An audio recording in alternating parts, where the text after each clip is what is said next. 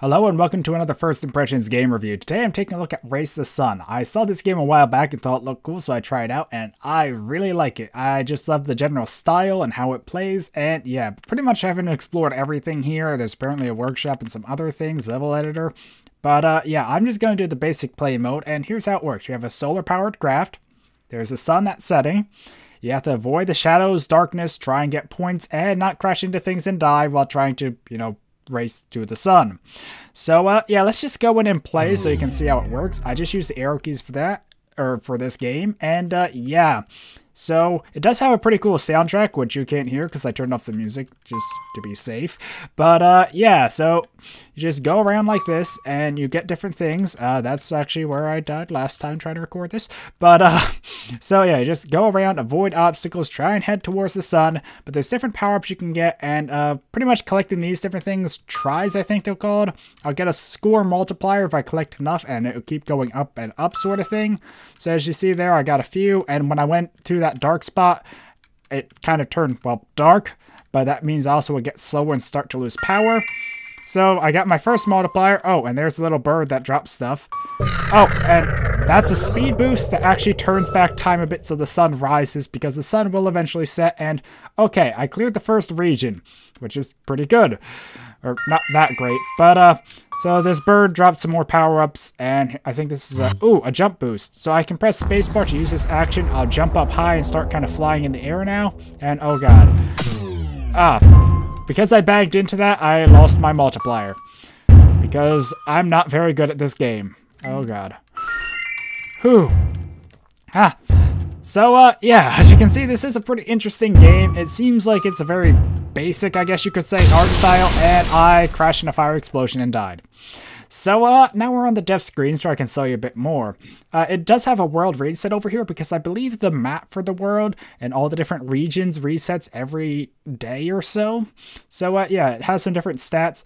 Pretty much how it works is you have different regions, each seem to get a bit harder, and there's a bit of like a gap between them. And you also have these different goals and levels. I'm currently level 7 of 25, it seems.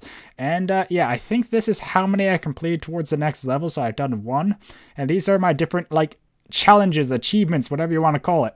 So if I complete one, it's replaced by another, and one of these will light up towards my next level. And by doing this, I unlock different things to configure the ship. Currently I only have a magnet because I'm not very good at this, as I said before, but this will allow me to pick up things. So, yeah, but there's these other things like badges and statistics over here, which probably show how horrible I am. So, yeah, but pretty much this is a really cool game, just kind of casual. I personally really like it, so let's just go and try again. Okay, so since the level only changes every day or so, I kind of know where the things are. So, ooh. So I got to use the jump boost that time, and yeah, now let's try going maybe a bit differently than last time. You know, you can try different areas because the layout's different in different areas of the map, if that wasn't redundant. So, yeah. So I think I actually am close to clearing the first region. Whew. So, personally, I find this game really interesting, and you can do a barrel roll. I think you saw that on my achievements, but I've never been able to do 20 at once. When we get out of the region, I will show you how that's done. But, yeah, I think we're out now. So, pretty much if I tip all the way one direction and flip, it does a barrel roll. Which is pretty cool. I'm not sure if it gives any actual boost besides just being a little thing you can do. But it's kind of hard to do when there's tons of obstacles around. So, and I'm dead. Okay, so I think that pretty much sums up this game, but just to show you, I think I'm going to play a bit more, get a few more jump boosts so I can complete this and show you what happens when you complete one of those things. So, yeah, give me a second. Okay, so this is actually my 10th one here, so if I use that, I now have done it 10 times. So if I crash, let's just crash real quick so I can, I'm trying to crash now when I can't actually crash into anything. But there we go. So hopefully the sound's actually not too loud, but you'll see it completed that, it replaces that, I get another check there, clear 3 regions without a collision. That might be a problem for me because I'm not very good at this, but pretty much you can keep going back and trying again. Like I was just only getting a 1 jump boost per game, but the goal was to get 10, so maybe I can do one region 3 times over. I might be able to do that. So yeah, I just really like this game because it's just kind of fun. It randomizes, so maybe one day it's just a map you're not good with sort of thing, but the next day you can do better because it will change up. So there's always a reason to kind of keep coming back occasionally. It just kind of keeps staying interesting. A lot of goals to keep working on, so maybe like I can't do many barrel rolls in today's configuration. Maybe tomorrow I'll do better.